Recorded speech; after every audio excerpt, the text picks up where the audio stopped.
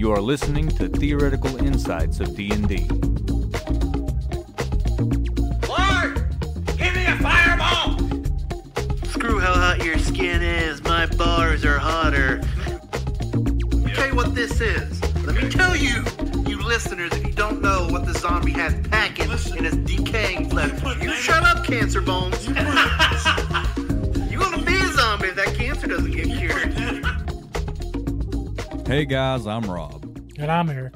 And welcome back to Theoretical Insights of D&D, where today we are covering the bard subclasses put out by Kobold Press. Well, at least the ones that we have access to. Yeah.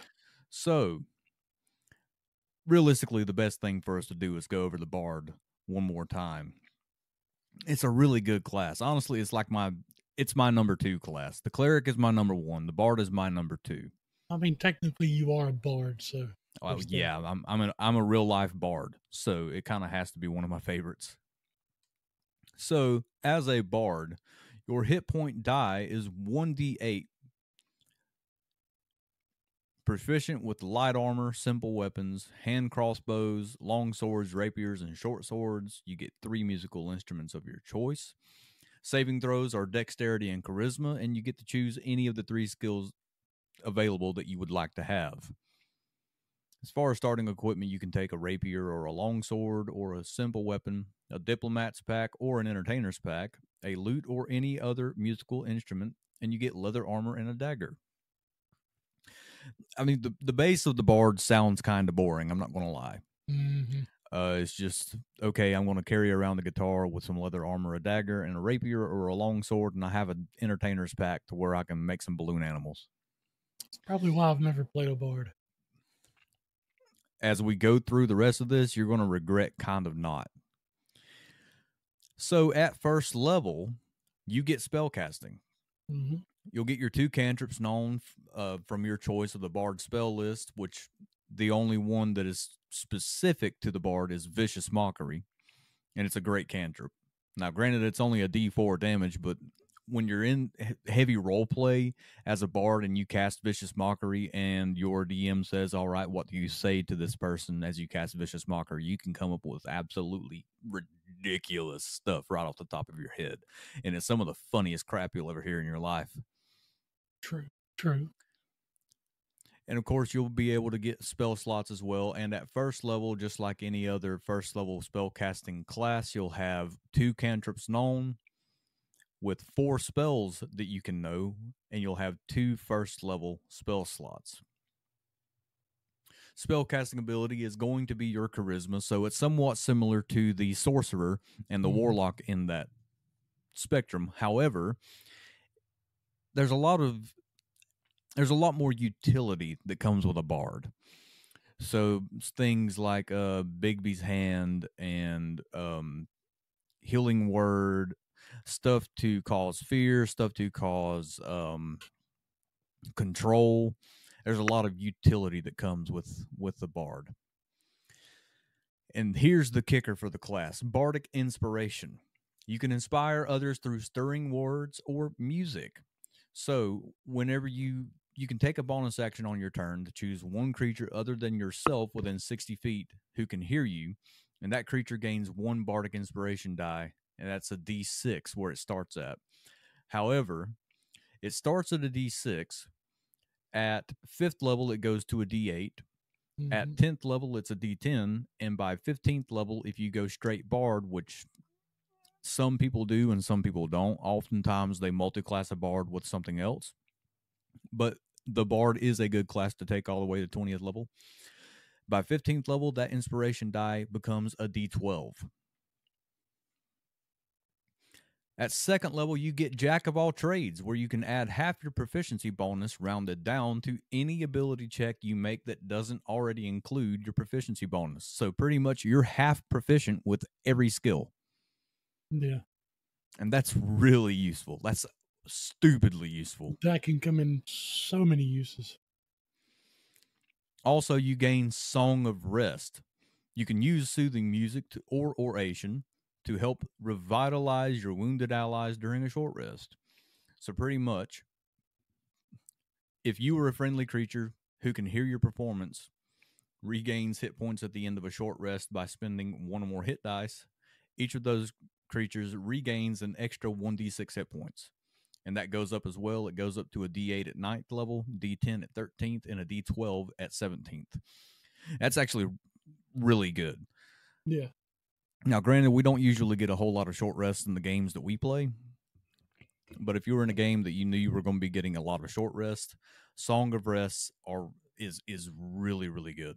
I mean, I'm sure we could take more in our games. But that's just one thing we look over. Yeah. At 3rd level, that is where you get your Bard College, aka your subclass. And we'll be covering the first 3 from Kobold Press in just a little bit. But also, you get expertise. You get to choose 2 skills in which you are proficient with, and then double your proficiency in those 2 skills. Whether it be performance, intimidation, stealth, sleight of hand, whatever it is, you get to double your proficiency bonus. And it's not a whole lot by 3rd level because your proficiency bonus is only a +2. However, instead of, say, you've got a +4 to your charisma and you're trying to persuade somebody to give you some information, instead of just getting a +5, now you're getting a +7. Mm-hmm. And at 3rd level, a +7 is a lot.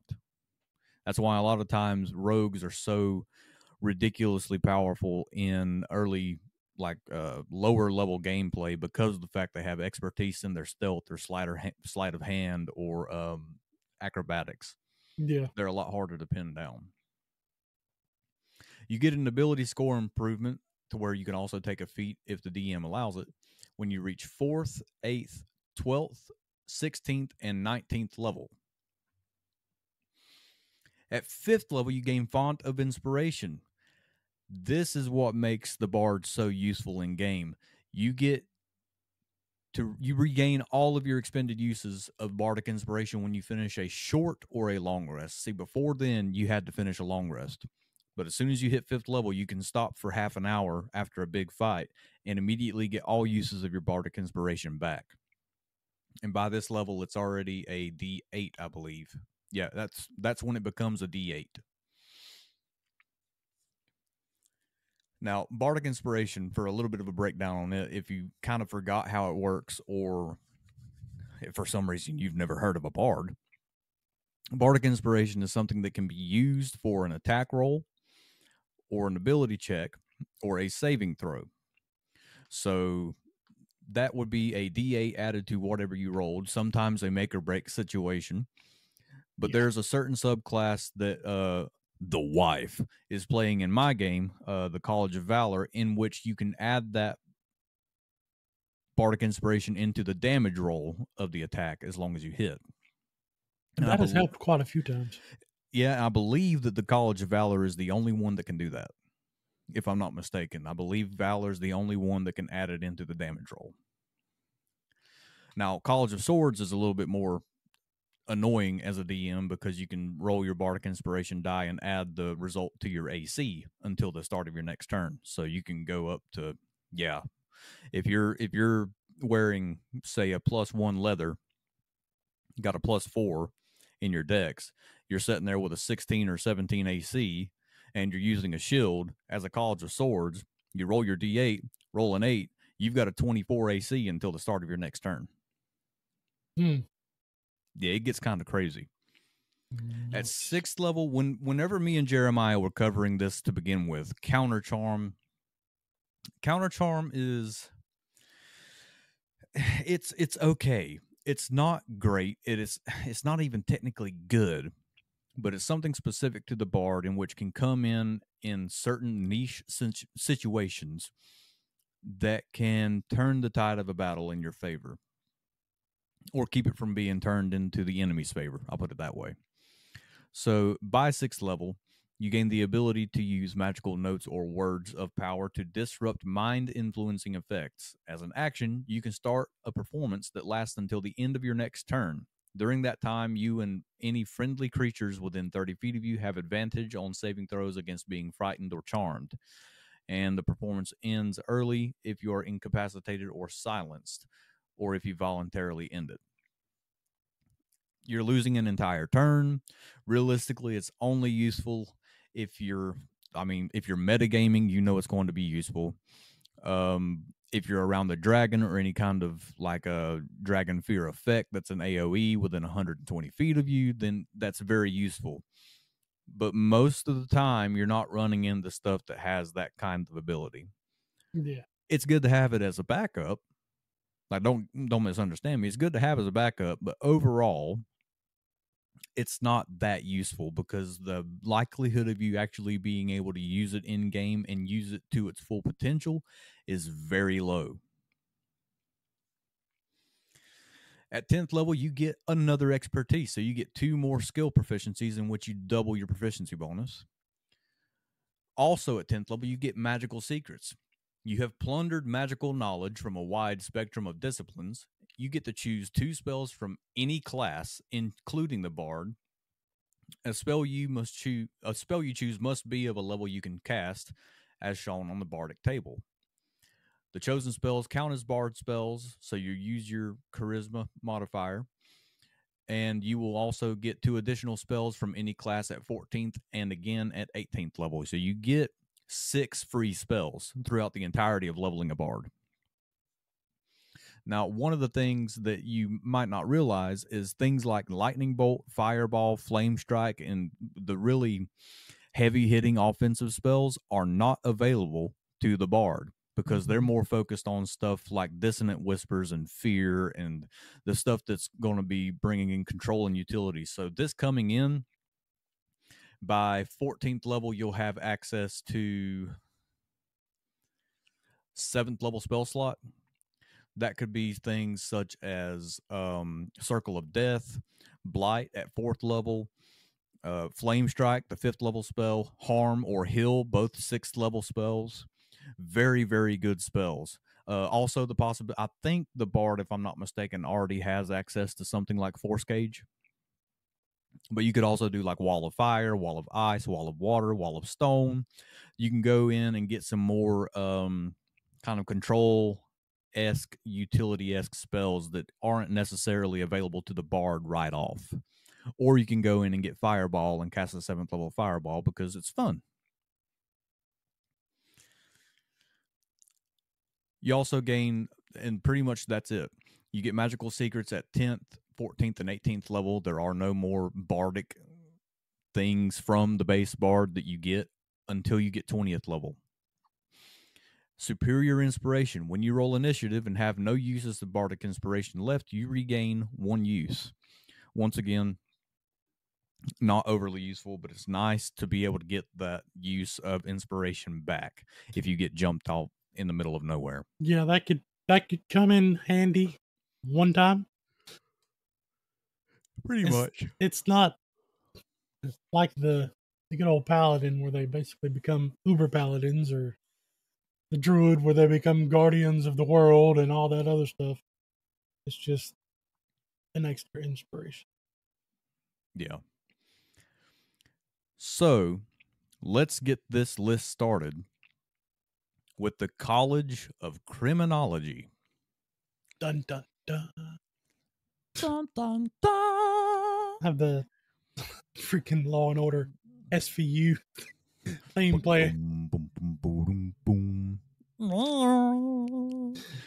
With some of the campaigns I've heard about, an SVU freaking bard would be handy. Oh, very. We would need a fighter in Stabler.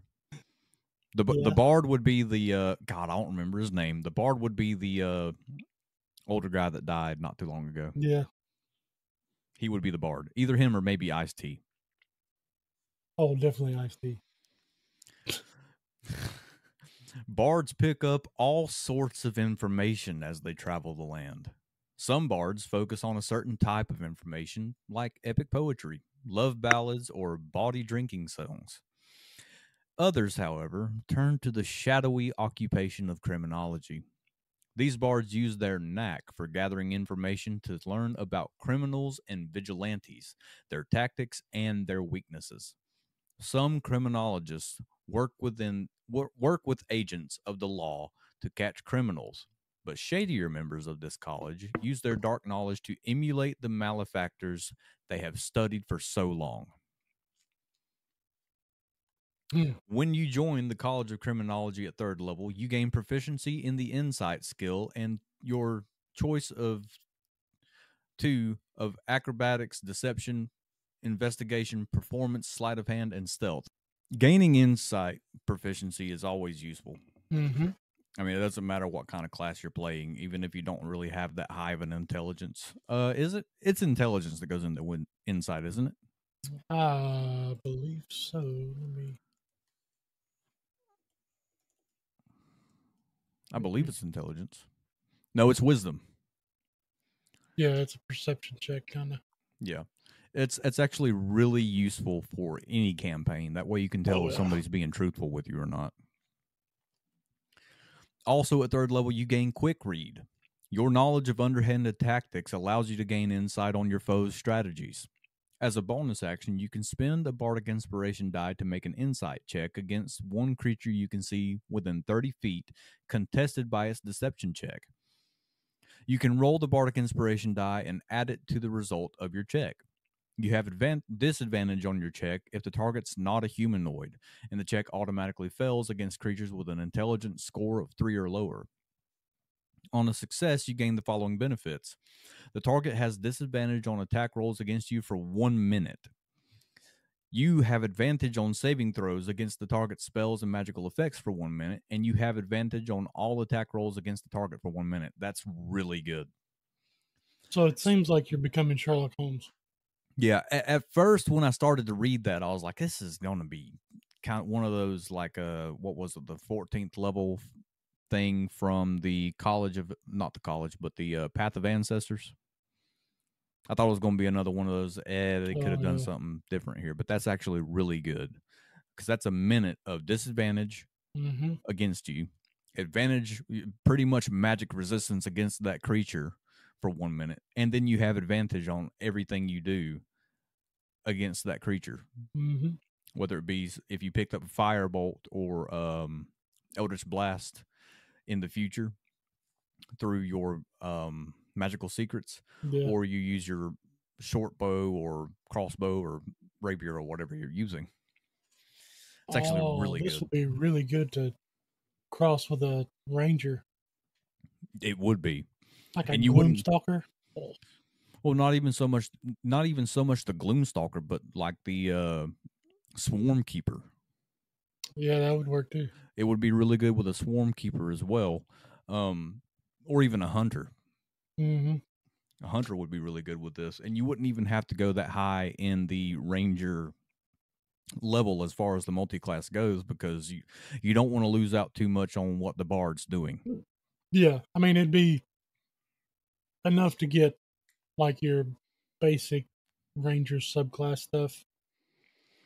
Yeah, and on the bright side, you're getting a lot from the bard outside of just the college, because you're only getting 3 things from colleges with the bard. Yeah. It's not like some of the other classes where you've got multiple things going in. You get 3 levels, 3rd, 6th, and 14th, and that's it. That's when you get a subclass feature. Speaking of which, Bardic Instinct at 6th level, you can extend your knowledge of criminal behavior to your companions. When a creature that has a Bardic Inspiration die you gave them is damaged by a hostile creature's attack, it can use its reaction to roll the inspiration die and reduce the damage by twice the number rolled. If this reduces the damage of the attack to 0, the creature you inspired may make a single melee attack against its attacker as part of the same reaction. That's very good. Yeah. By 6th level, that's a D8. You double it. If you roll an 8, that's 16. Take it to 0. Your fighter now gets to make a single attack against that as the same reaction after taking no damage. That's stupid good. That is really good. Now, couple that with the Warlock that we just covered in the last episode, where it's reduced. The first episode, the Genie Lord, where you're reducing damage as the Warlock as well. So you've got both the Genie Lord and this Bard in the same party. Nobody's going to be taking any damage. Yeah. And at 14th level, you get Hot Pursuit. When a creature fails a saving throw against one of your bard spells, you can designate it as your mark for 24 hours. You know the direction of your mark at all times unless it's within an anti-magic field and is protected by an effect that prevents scrying, such as non-detection.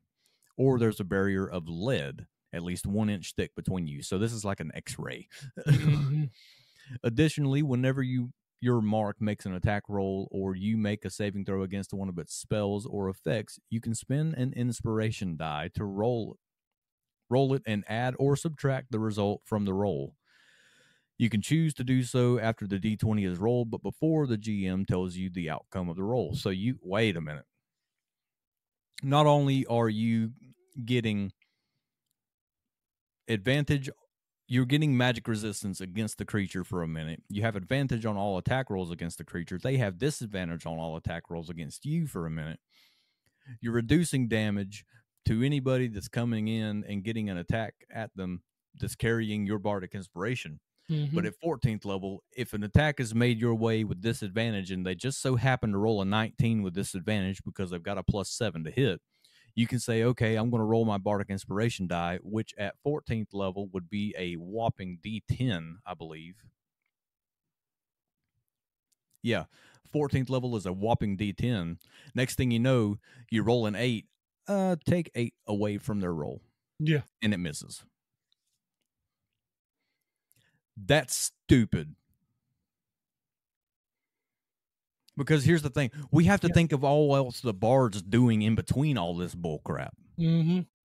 The bard is one of the most annoying classes to run a game against or for, because they're doing so much on the social platform or the social setting. They're talking to people, getting their way, persuading, intimidating, or deceiving their way to the top. And then in combat, they're making everything to the point to where if you fail a saving throw against their spells, they're feared, they have to run away, they fall on the ground laughing, and they're incapacitated for a minute or a turn, or they're stunned because, if I'm not mistaken, a bard gets access to hold person. Yeah, I think so. And at 14th level, you would already have two accesses of magical secrets to where you could have your separate class spells. So something like harm or heal or flame strike from the cleric, fireball, lightning bolt, or chain lightning from the wizard and sorcerer spell books. Mm-hmm. Smite from the paladin. Yeah. Oh, I didn't even think about that. Hold up. Yeah. Wait a minute. Do tell. You with your magic secrets, you take smite as the criminology college, Yes. and then you have advantage on all attack rolls against the creature for 1 minute. Ooh, yeah. Ooh. And at 14th level, not only are you having your branding smite, banishing smite, the divine smite, whatever kind of smite you can get, but then you get to add your bardic inspiration die to the attack roll if you don't think that a 12 is going to hit. So you roll your D10 and you add 10 if you roll a 10, and then you get a 22 to hit. Bonus action, cast smite with advantage. This just became busted. This just became a broken subclass. Wow. And you know what would make a really good race to do this with? Especially RP wise. What's that? A Kinku. Dude.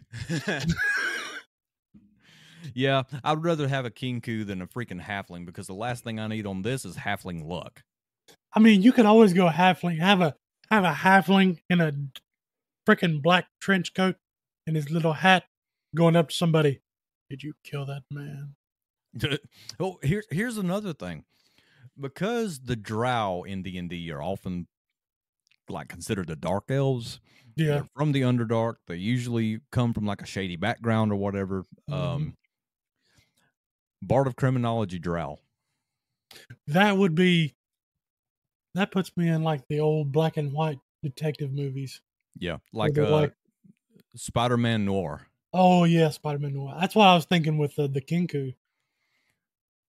This is a great subclass. It is. It is a really good. Especially it's a I can't say it's an especially good RP or good combat because it's good at both. Yeah.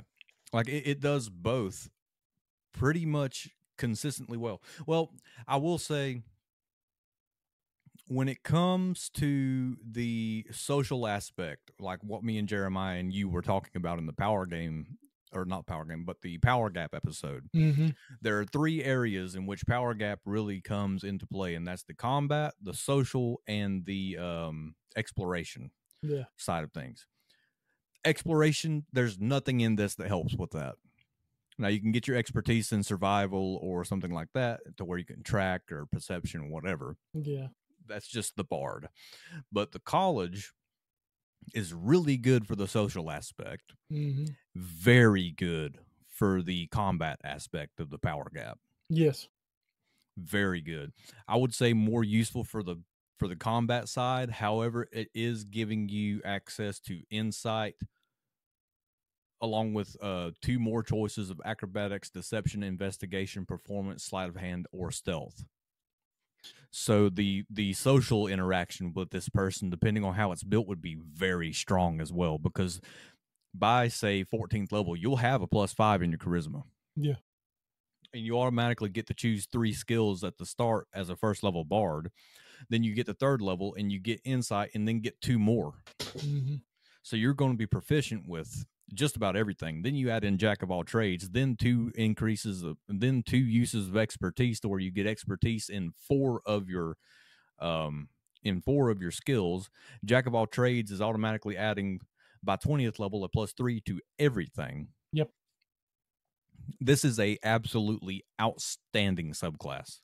I would actually really like to play this, especially if the entire campaign was like set around the city. You wouldn't be going out in the woods, in the wilderness, trying to fight something. You remember the world building episode that we did? Mm-hmm. Where it was kind of like a Noor campaign, Yeah. the bunch of rival kingdoms, and you got to go find this person because they were supposed to be dead, but they're not. And now they're Yeah. trying to do all this stuff. You're gathering information, sneaking into places. Yeah. This is College of Criminality. Yep. Criminology. That's a very good subclass. Like, we're starting off strong. It is. Bard. It is starting off pretty strong, I'll have to say. Next up, we have the College of Echoes. I'm sorry.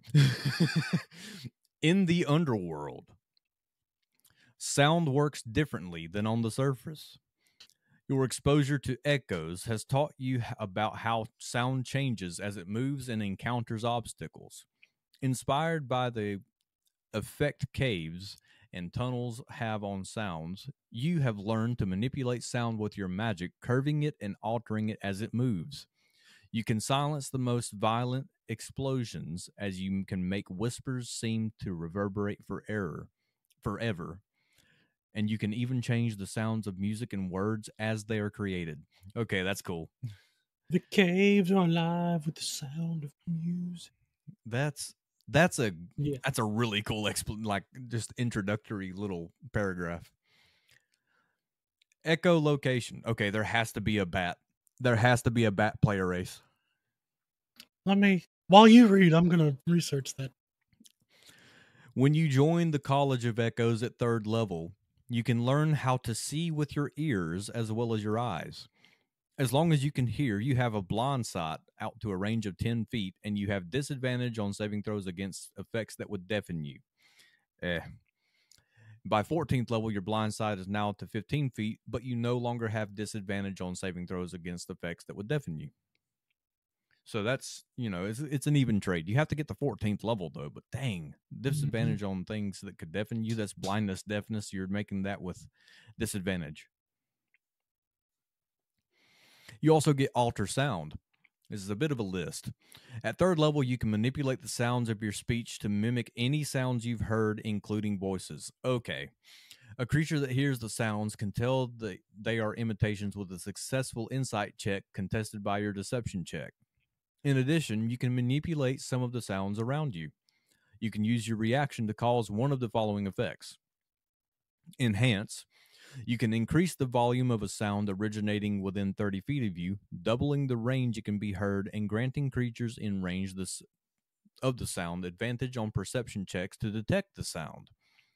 In addition, when a hostile creature within 30 feet of you takes thunder damage, you can expend 1 use of Bardic Inspiration and increase the thunder damage by an amount equal to the number you roll on the inspiration die. That's pretty good. Mm-hmm. Dampen. You can decrease the volume of a sound originating within 30. It's pretty much going to be the exact opposite of that. Dampen is the exact opposite of enhance. Yeah.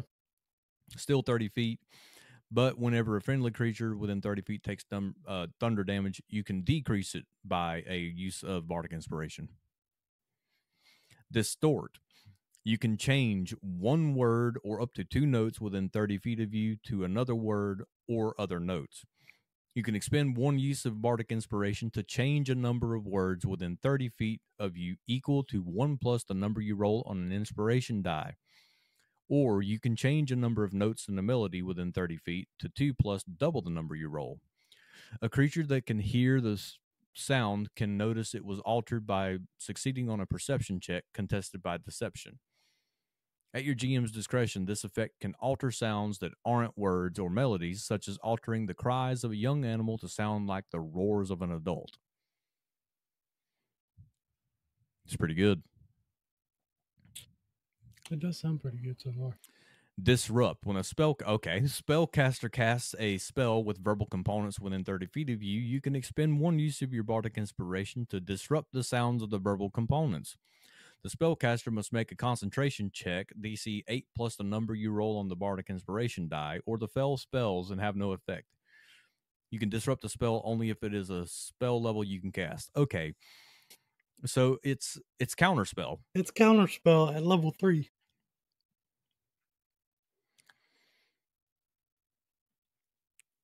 But well, I mean the highest they're ever going to have to try and beat is a 14. Yeah. At level 3.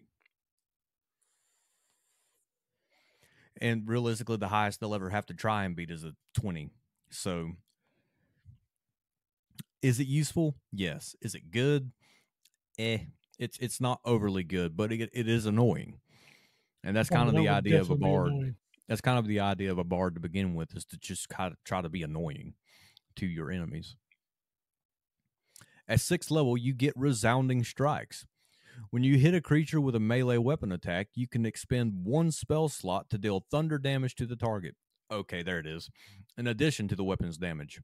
The extra damage is a 1d6 for a 1st level spell slot, plus 1d6 for each spell level higher than 1st, to a maximum of 6d6. The damage increases by 1d6 if the target is made of inorganic materials such as stone, crystal, or metal. And then you use your Bardic Inspiration die to increase the damage again. Imagine a Thunder Cleric multi-classing with this. Ooh. Well, the Tempest Cleric is more lightning than anything because there's a lot more lightning damage dealing spells than there is thunder. Yes. However, thunder and lightning. You are Thor. Well, think of this. With your magical secrets or magical knowledge, you can get Thunder Step. Oh, yeah. It's Misty Step, but damage. Yeah. And it's a 3rd level spell. So I believe whenever it's up to a 60-foot teleportation, and they take however many D8. I believe it's like 3D8.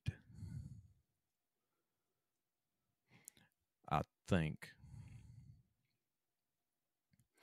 It is 3d10. Okay. It's 3d10 thunder damage. And then because of that, you can use your Bardic Inspiration to increase it by 10th level. Your Bardic Inspiration is going to be a d10. So you can increase it by another d10. So you'll be dealing with a 3rd level Thunder Step, 4d10 thunder damage. Yeah. That's pretty good. Now, there's a lot more building that has to go into this than the College of Criminology. You have to specifically build this one. But, I mean, realistically, if somebody's paying attention, it's not going to be that hard. No. At 14th level, you gain Reverberating Strikes. Your Bardic Inspiration infuses your allies' weapon attacks with sonic power. A creature that has a Bardic Inspiration die from you can roll that die and add the number rolled to a weapon damage roll it just made. There's a second subclass that allows that. And all of the damage from that attack becomes thunder damage. The target of the attack must succeed on a strength saving throw against your spell save DC or be knocked prone. That's good. That is good. Put that up there with the Barbarian. Yeah. That's really good. And I found a homebrew class for the Batfolk, the Nectar. Sweet. It is on D&D Beyond. They have a Dex +1 and Wisdom +1. Their size is about 4 to 5 feet tall. They have a base walking speed of 25 feet, but they have flight of 40 feet. And it's half to 20 feet if they use medium armor. They're in heavy armor, they can use. They got fangs that do a D4. They have dark vision. You have superior dark vision. They have sun sickness. Echolocation, which gets them blind sight for 30 feet in all directions. Sensible hearing, they get advantage on wisdom checks that involve listening unless deafened. So that would actually be really good for this subclass. Mm-hmm. And there's 2 variants of this. There's the Fruit Nectar, which has a wisdom +1. And they're vegetarians. The fruits, veggies, seeds, or nectar for sustenance. You can adjust other types of food, but need regular intake of plant-based food. Only rations of vegetable foods count as rations for you. Huh. And they have a confusing cry. You can make a high piercing shriek designed to surprise and confuse predators. You can use this action to scream in a 10-foot cone. Each creature in that area must make a con save equal to 8 plus your proficiency plus con mod. On a failed check, the creature takes 1d4 plus your con modifier of thunder damage and has disadvantage on attack rolls and ability checks until the start of your next turn. Well, see, with Enhance, you can double the size of that column from 10 to 20 feet. And then you have the Sanguine Nectar. Ability score increase is a Dex +1, and they are carnivores. Same thing as a vegetarian, but they must have meat on a regular basis. And they have a hunting cry, which is the same 10 feet cone. They got to make a con save against your proficiency plus con. On a failed check, the creature takes a d4 thunder damage and is stunned until the start of your next turn. Once again, you can increase the thunder damage with that. Mm-hmm. So there's your Batfolk. That's actually really good. That would be the perfect race for this subclass. Yeah. Overall, I mean, I think this is good. It is not College of Criminology. It is not criminology, but it is a good subclass. It is a good subclass. Next up, we have the College of Entropy. Bards of the College of Entropy are itinerant. Okay. Itinerant gamblers and daring thrill seekers whose actions are supremely unpredictable. Rather than relying on ancient lore or skill with arms, these bards throw themselves into new challenges just to see what happens, trusting in luck to see them through. Okay, I like this already. They're called luck stealers, with a mixture of derision and respect. Because no matter how bad things get for everyone around them, these bards always seem to come out unscathed. At 3rd level, you gain bonus proficiencies with acrobatics, athletics, and a gaming set of your choice. Okay. You also get Luck Stealer. You learn to borrow a little bit of other people's luck for yourself. When a creature that you can see within 60 feet of you makes an attack roll, ability check, or saving throw with advantage, you can use your reaction to expend one of your uses of Bardic Inspiration to grant that creature a penalty to the check equal to the number rolled on your Bardic Inspiration die. You gain inspiration that is usable only on yourself and lasts for a number of rounds equal to the number rolled on the inspiration die. If you do not expend the inspiration die before that time, it's lost. Stealing luck, regardless of whether you use the inspiration, causes a chaos magic surge. Ooh. Yeah, and I've been looking at this chaos magic table down here. Yeah, we'll go over that in a second because it's a lot. It is a lot. At 6th level, you gain Infusion of Fortune. When you cast a chaos spell, you cause a chaos magic surge and regain 1 use of your inspiration. You regain the use of Infusion of Fortune after a short or long rest. Huh. Belief is a tool. Everything desires to be something else.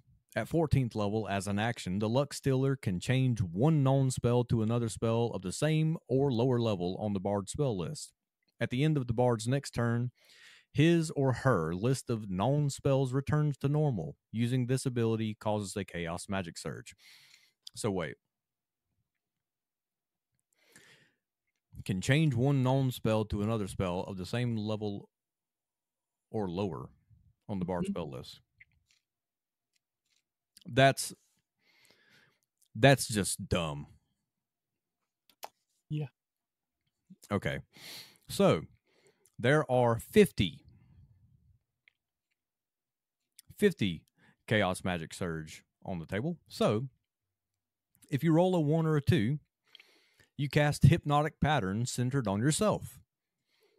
3 to 4, the target of your spell or ability is also targeted by an enlarge spell. If there's no target, the enlarge affects you. 5 to 6. An angry constrictor snake controlled by the GM appears wrapped around your waist. 7 to 8. For 10 rounds, a gust of wind blows out from you in all directions. 9 to 10. 3 targets you can see within 60 feet chosen by you are targeted by a ray of frost. That's cool. Yeah. 11 to 12, you rise 30 feet into the air where you hover until the start of your next turn, when you fall. 13 to 14, you grow a purple mustache, 3d6 inches in length. Okay, this is Markiplier. 15 to 16, you are cloaked in shadow and reek of brimstone for an hour. During that time, you have advantage on intimidation checks and disadvantage on persuasion checks. 17 to... Oh, God.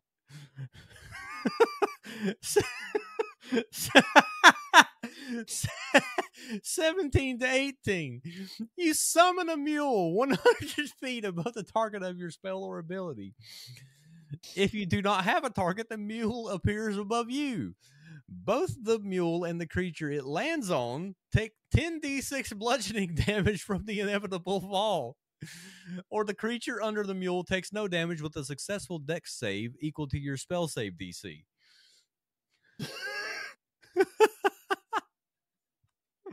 Mule. Oh, that is so funny. 19 to 20, you cast Contact Other Plane. 20 and 21, Rum rains from the sky in a 30-foot radius around you for 10 rounds. The dwarf will be very happy. 23 and 24, you regain your highest level expended spell slot. That's good. 25 to 26, you cast the hemispherical wall of force centered on yourself. Okay. 27 to 28, all your hair falls out. It grows back at the normal rate. Jeez. 29 to 30, you gain resistance to 1 type of damage determined randomly for 1 hour.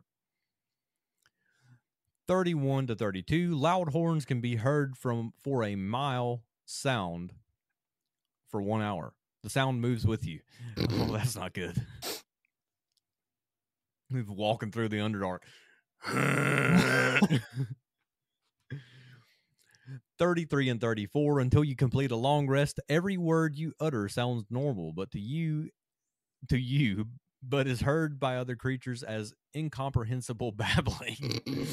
This does not impair your ability to cast spells. 35 and 36, 3 targets within 30 feet of you that are targeted by a bolt of light are targeted by a bolt of light that does 1d8 radiant damage. Each individual can negate the damage with a successful con save. 37 and 38, every creature within 60 feet of you except you teleports 10 feet in a random direction. If the destination is a solid or is a solid object or hazardous terrain, the creature doesn't move. 39 to 40, the sun or moon, if it's night, is eclipsed for 10 minutes. Okay. What the? 41 and 42, you become immune to all damage for 1 round. 43 and 44, until you complete a long rest, you leave burning footprints that smolder in your wake for 5 rounds. The flames are not hot enough to ignite easily flammable. Oh, the flames are hot enough to ignite easily flammable material. So you can start a wildfire. Yep.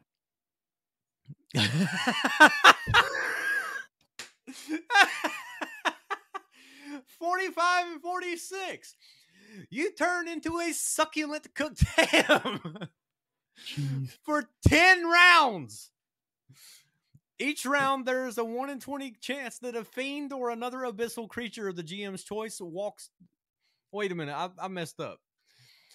While a ham, you're incapacitated and are vulnerable to all damage. The gold plate that you appear upon can be sold for 5 gold.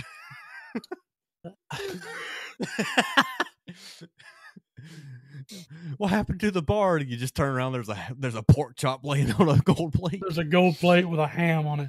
Oh no. At least we got 5 gold with the plate. That's all, folks.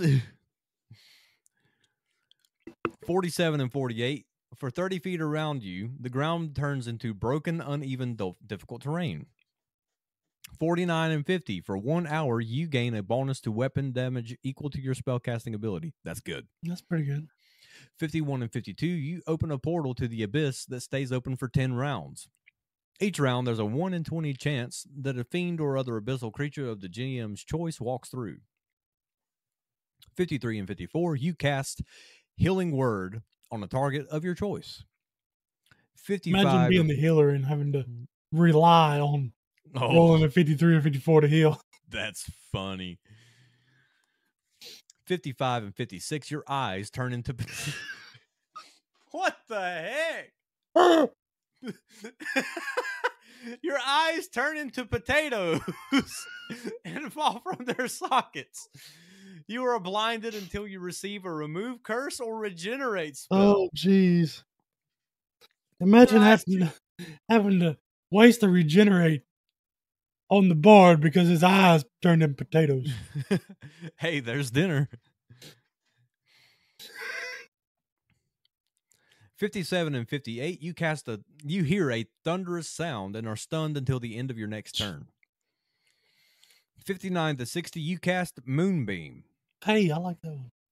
61 and 62, an item you hold is covered in continual flame. If you are not holding an item, the GM chooses an item within 30 feet of you to be the target. 63 and 64, you and 2 targets that you can see within 30 feet of you are affected by a Bane spell. 65 and 66, you gain advantage on your next attack roll, ability check, or saving throw within 24 hours. Okay.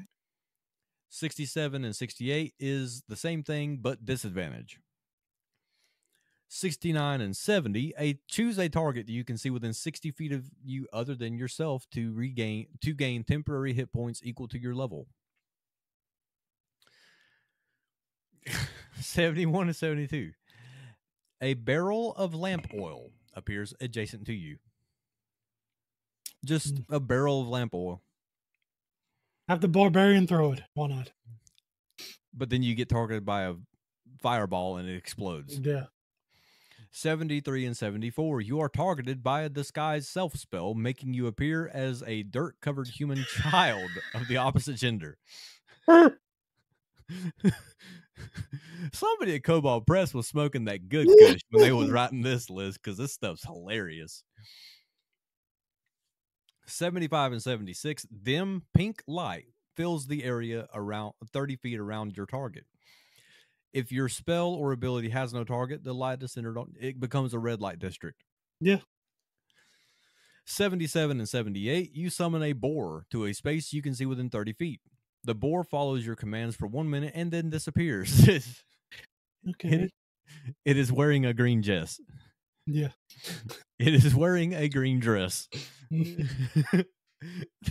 Yeah.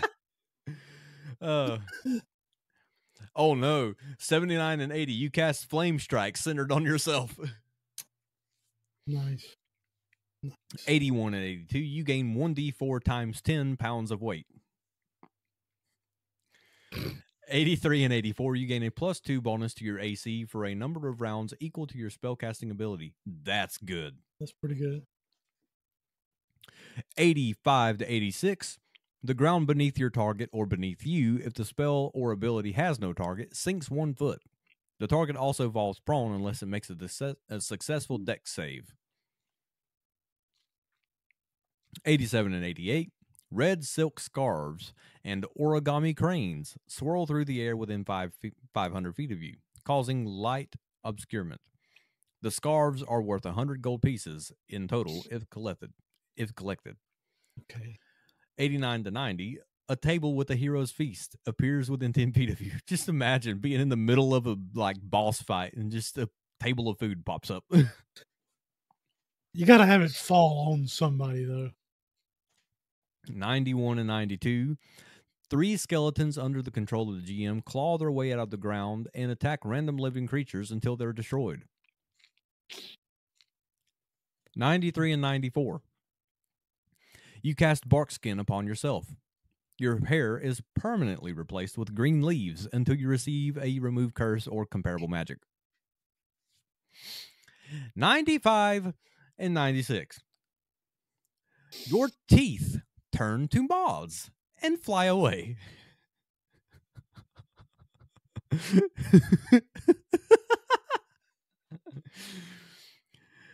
97 to 98, you sprout insect wings, giving you a flying speed of 30 feet, and the wings last for 1 minute.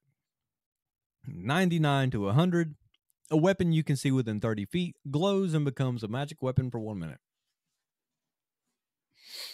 Some of these are hilarious. Your teeth fall out. Your teeth turn into moths and fly away. It doesn't say that you can get them back. You got your hair turning into leaves. You summon losing a mule. Your hair. Summon a mule 100 feet above somebody for 10d6 bludgeoning damage. Summon a boar in a green dress. Turn into a Christmas ham. Jeez. Oh, dude. This subclass is stupid. It is. And I would definitely give it a gnome. Just for the laughs. That's ridiculous.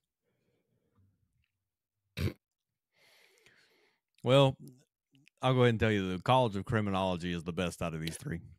Yeah. Yeah. By far. And that's where we're ending today's episode before we lose our minds over the Christmas ham.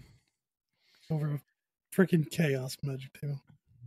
Tune in for the next subclass review where we cover the colleges of Shadows, Tactic, and the Greenleaf College. I can't wait to see the tactics. I'm curious about that. Yeah.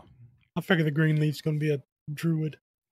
I would figure so. College of Shadows is probably going to be the more interesting of the 3. Or the more, well, let's say more combat heavy for the 3. I would say more combat. I don't know.